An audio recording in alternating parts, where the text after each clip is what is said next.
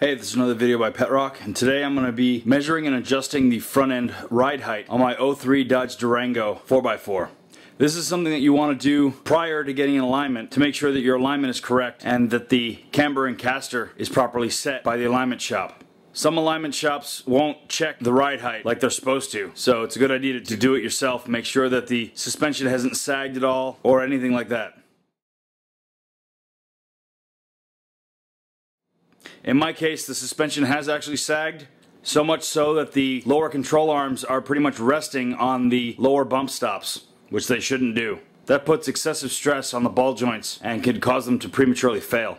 So I'm going to adjust them today. It's actually really simple to do, just a couple measurements. All you need is a tape measure and a wrench, that's it. And maybe a calculator if you're bad at math. So this video does not apply to two-wheel drive Durangos and Dakotas. This is specific to four-wheel drive because the front end suspension components are completely different. The first thing you want to do is put your truck on a level surface. You don't need to raise the hood. I just happen to have mine open from working on some other stuff. You want it firmly on the ground with the suspension holding up the weight of the vehicle. You don't want it up on jack stands. You don't want it jacked up at all. You want it at its normal ride height. As I mentioned earlier, my truck is on level ground right now in my garage. And yet the lower bump stop is pretty much straight up against the lower control arm. That shouldn't happen. There should be a nice air gap in between those two. Once you got it on a level surface, you want to bounce the suspension a little bit to let it settle.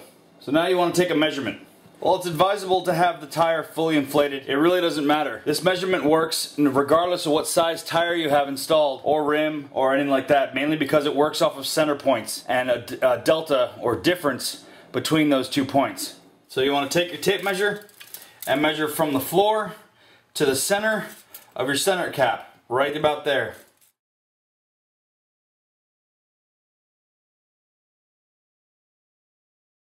In my case, it's about 14 1/4. So you take that measurement and you write it down. Underneath the truck and measure the distance from the ground to the center of the rear lower control arm bolt head, which should be the one on the inside.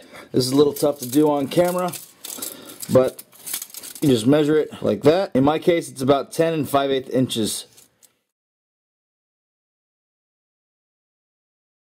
So now we do a little bit of math. The measurement between the ground and the center of the passenger side front wheel was 14 1/4 inches.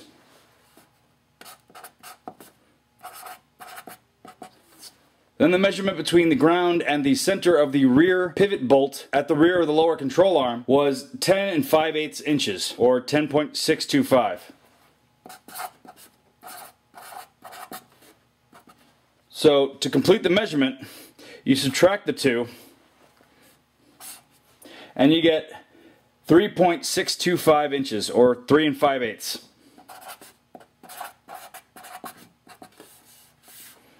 Now the spec says that the delta between, or difference between those two measurements should be 2.9 inches, plus or minus 0.12 inches. So if we subtract 2.9,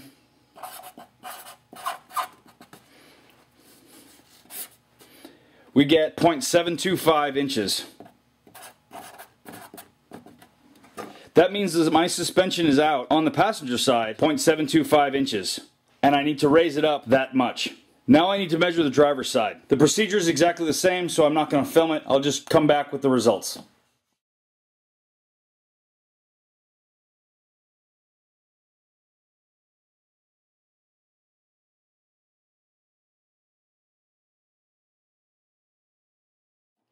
Okay, so here are the measurements for the driver's side. I got between the ground and the center of the driver's front wheel 14.375 inches, or 14 3/8. For the measurement between the ground and the center of the rear lower control arm bolt, I got 10 9/16, which is roughly 10.563 inches. You subtract the two and you get 3.812 inches. Then to find out how far out of spec it is, subtract 2.9 and you get 0.912 inches. This is why you want to measure both sides, because you may get different values on either side of the truck. So now we know how far out of spec my suspension is.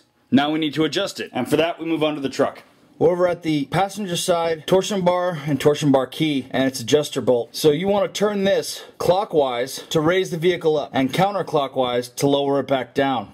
I've already put some penetrating oil on the bolt up here and down in here and inside to help loosen it up so it'll be easier to turn. This will take some force because you are literally lifting the entire truck up by this bolt. So you want to get a long breaker bar and a 5/16 or a 24mm socket. Preferably a 6-point rather than a 12-point, so you can get as much bite on the sides of this bolt head as possible. You don't want to strip this thing out, so make sure you have the proper sized socket and a long breaker bar. So another thing you want to do is take a Sharpie or some other kind of paint pen and mark the bolt. So as you can see, I've already marked mine right here, and this is pointing straight sideways so that I can keep track of how many times I've turned this thing around. When you set up your socket on your breaker bar, you want to try to make it so that it matches that line, so it's going about the same direction. This will help you keep track of how many times you've turned the screw and adjusted the ride height. So when you're raising and lowering the vehicle, you never want to lower the vehicle to its final position. You always want to lower it past where it needs to go and then raise it up to its final destination.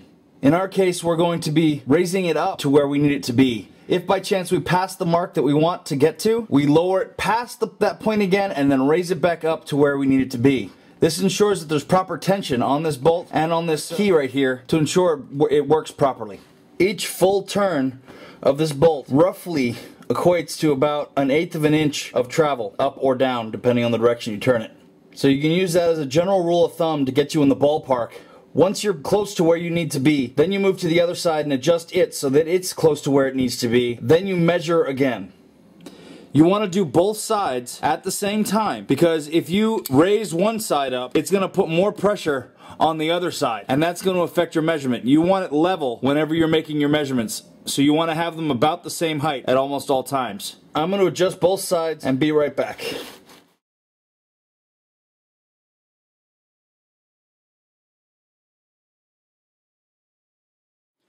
So while doing these measurements, the distance between the floor and the center of the wheel is not going to change. It's going to be the same no matter what you do. What's going to change is the distance between the ground and the rear bolt in the lower control arm. So to find out what measurement you want to shoot for, you just add this to this, so 10.563 or 10.625, and you get 11.475 and 11.35. So these are the two numbers that I'm going to shoot for to try to get the ride height to where I want it to be. So before you take your new measurements, you want to bounce the suspension up and down again. Like that. Okay, I've reached my mark.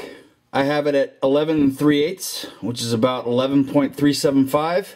I was shooting for 11.35, so it's close enough.